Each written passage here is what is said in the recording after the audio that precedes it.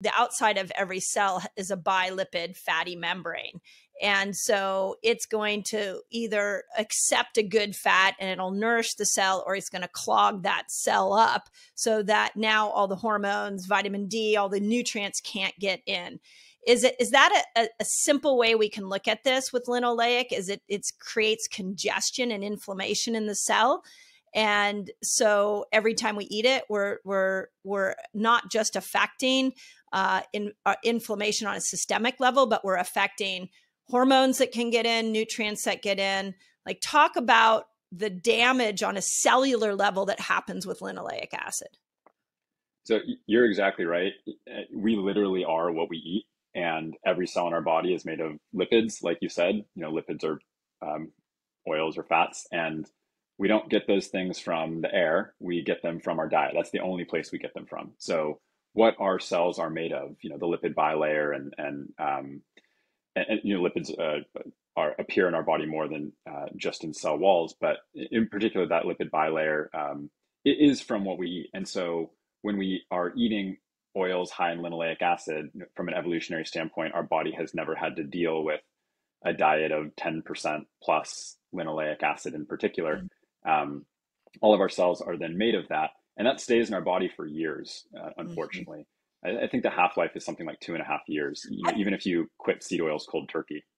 Okay, I don't want to miss this point, because this is something that my doctor group, we've been talking a lot about, is that these oils stay in your system for over 2 years. So let me make sure I understand this right. If I go, like, I'll just be transparent. One of my favorite foods on the planet are sweet potato fries. And so if I go out and eat sweet potato fries and they're putting it in a vegetable oil that is high in this linoleic acid, that's not exiting my body for 2 years, one round of French fries?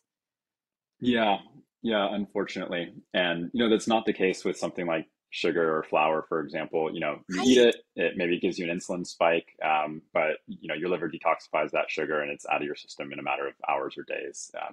But yeah, linoleic acid, the fatty acid found in seed oils, it stays in there for a long time. And it's different depending on which cell in your body we're talking about. So whether it's your brain cells, or on the other end of the spectrum, cartilage cells, in cartilage cells, it can be even longer than that, measured in decades. And in skin cells, for example, it can be shorter than that. I think more like months, because those recycle a lot quicker. But yeah, it can stay in your cells for years, and because it's such an unstable fat, it oxidizes quite easily because of the number of double bonds, which is why it's called polyunsaturated, multiple double bonds, versus monounsaturated, which is one double bond, or saturated, which is no double bonds. The more double bonds, the more easily oxidizes.